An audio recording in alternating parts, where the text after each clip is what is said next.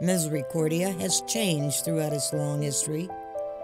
Once known for its care of infants with Down syndrome, it has expanded under Sister Rosemary Connolly's leadership into a community of children and adults with intellectual and developmental disabilities, as well as those who came to Misericordia after experiencing a life-altering illness or devastating accident.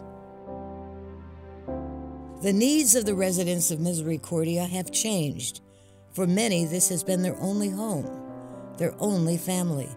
It's needed because suffering is a reality, and people expect a really sad place, and it's not sad at all. Tricia McGee was born with Down syndrome and came to Misericordia when she was 26. She is now 56. While she enjoys visiting her family and continues to travel, it is Misericordia that provides for her daily physical and emotional needs. Over time, she's done so many things here. The art program is huge for her now.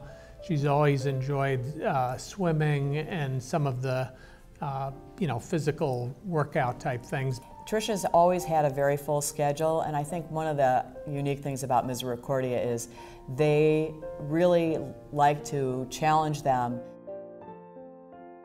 Tricia's activity has slowed within the past few months. She is experiencing the onset of dementia and has moved to Quinlan Terrace, which provides housing for aging residents who require additional care. Misericordia is really there to care for her, and it remains her home. Lauren Axelrod was born a healthy, beautiful baby, welcomed by David and Susan Axelrod in 1981. Things changed when she was 7 months old. She was diagnosed with epilepsy. For the first 18 years of her life was uncontrollable, and the consequence of uncontrollable seizures is often damage to intellectual abilities. Lauren moved to Misericordia after graduating from high school. Now 35, Lauren feels at home. Lauren is beyond happy living here. My husband and I never could have imagined that her life would be so full, so complete. She works in the greenhouse. She is active in the fitness center every single day. And this is on top of her work program. There is a palpable joy when you set foot on this campus. Jonathan Goers was an active and bright young boy. He enjoyed sports and participated in numerous activities. Well, Jonathan was in an accident when he was 11 years old.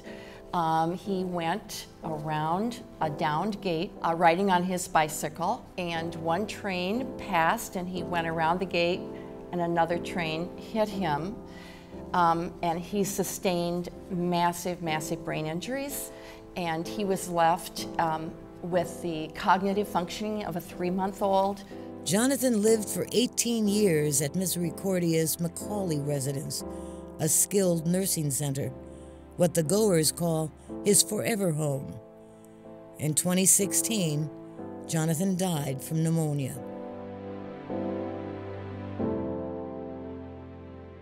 Those residents are really loved, and they are part of the Misericordia family. This isn't the life that we would have planned for John in our case, but it is the life God has given us, and we can be blessed in that as well.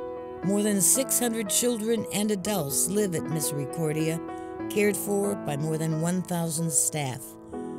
For more than 20% of the residents, the only support they receive is through the generosity of the Misericordia family, which includes all of you. Misericordia must raise more than $18 million each year beyond what the government provides. Raising the private dollar remains important for the future of Misericordia, so it can continue to provide each resident a life of dignity, challenge, and beauty. She's found the artist in her, which I didn't know existed before. Her father was a postmaster for the Midwest. She loved the fact that she worked in the post office. We talk about John's second life, which was the life after his accident, and how he taught us so much. He taught us, I think, to be more compassionate people. Thanks to the leadership of Sister Rosemary Connolly, spanning almost 5 decades, Misericordia continues to provide the highest quality of care. Misericordia is truly the heart of mercy. I really love Misericordia because I think it's a nice place to be at. Misericordia does treat me special. I believe every person, no matter what their background is, whether they're born with disabilities, whether they become disabled, they deserve the best life possible. Each one of you can make a difference.